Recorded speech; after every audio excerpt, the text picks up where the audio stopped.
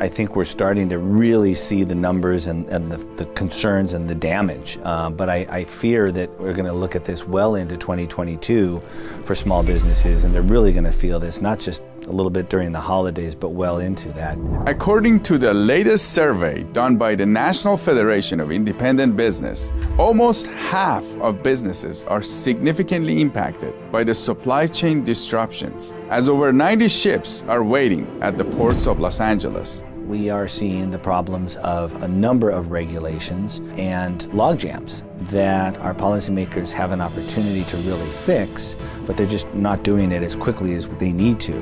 My guest today is John Kabateck, California State Director for NFIB. Today, he discusses how the congestion at the ports will impact the broader economy and why California State needs to do more. So we're urging our policymakers to open those ports, do what they can now, and declare a state of emergency, which it should be.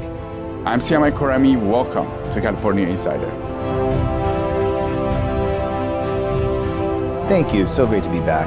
Love the Epoch Times. Thank you for that. And we want to talk to you about the ports and the impact on small businesses, businesses in general in California. There are delays at the port. There are ships waiting. People are not getting, businesses are complaining that they're not actually getting the products that they need to sell. How has this impacted the businesses? Well, it's been a severe impact. I think we're starting to really see the numbers and the concerns and the damage. But I fear that we're going to look at this well into 2022 for small businesses, and they're really going to feel this not just a little bit during the holidays, but well into that.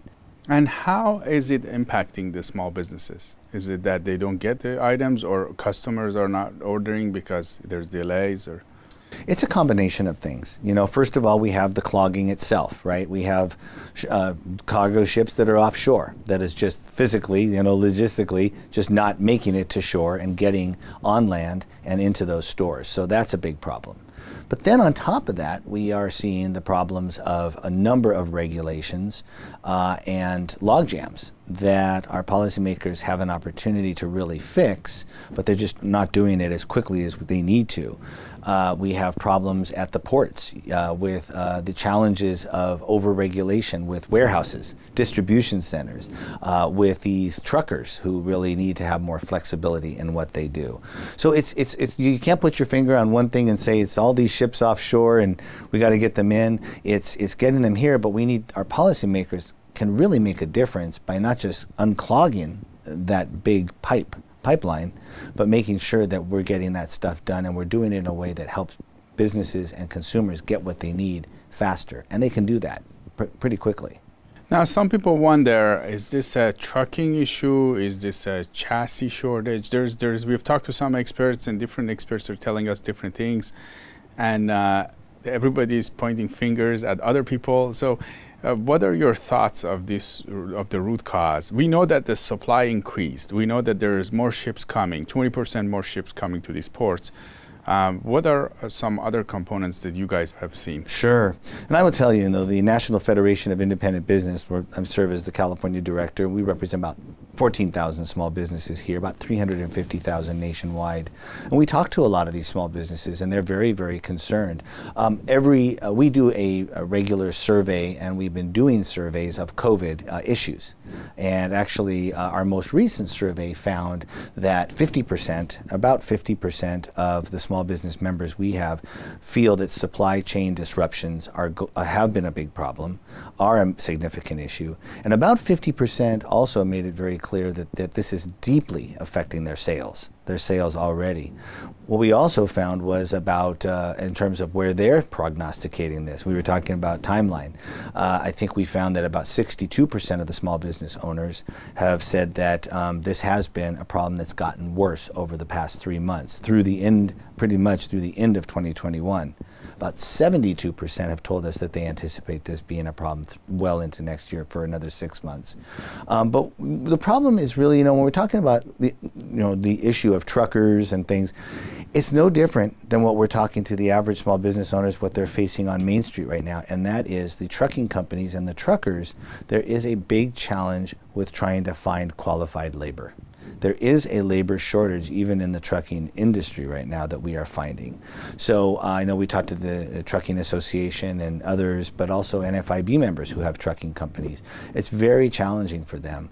I think we are also wanting to make sure that that there's more independent contractor flexibility with truckers, because we need that right now, because it's very difficult to ask a lot of these folks to stop their trucks, to have to be so stringent by the guidelines here that they can't get that stuff into Los Angeles, into the Riverside, into Sacramento. We need to make sure that that our policymakers are loosening those, not creating reckless laws. They're basically making sure that we're giving those truckers and our delivery professionals a chance to get that stuff, once they get to the docks, over to those small businesses. So there's an opportunity to do that, and I think that we can act on that. Do you think the state leaders, with all that we've had going on in the last few years, businesses leaving, and all the challenges that businesses are facing, do you think the state leaders are able to see this and help these businesses with all these challenges that they are facing?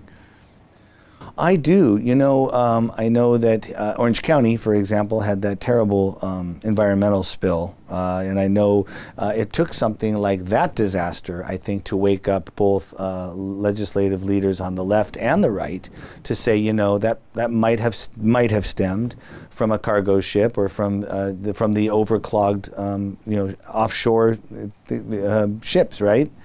I think, again, these policymakers, until their back is up against the wall, many of them just won't act. But until it happens in their own backyard, they really don't act. So one thing I just encourage viewers, all Californians, you know, others who are out there, is to contact your policymakers, ask them what they're doing here, urge them to take this very seriously, and I think also, you know, really share with your own legislator, your mayor, your council member, you know, what your books look like. You don't have to share every number. Your CPA may not want that, but you can tell them what the metrics are of how this is going to look, and that, you know, your time and your dollars are running out.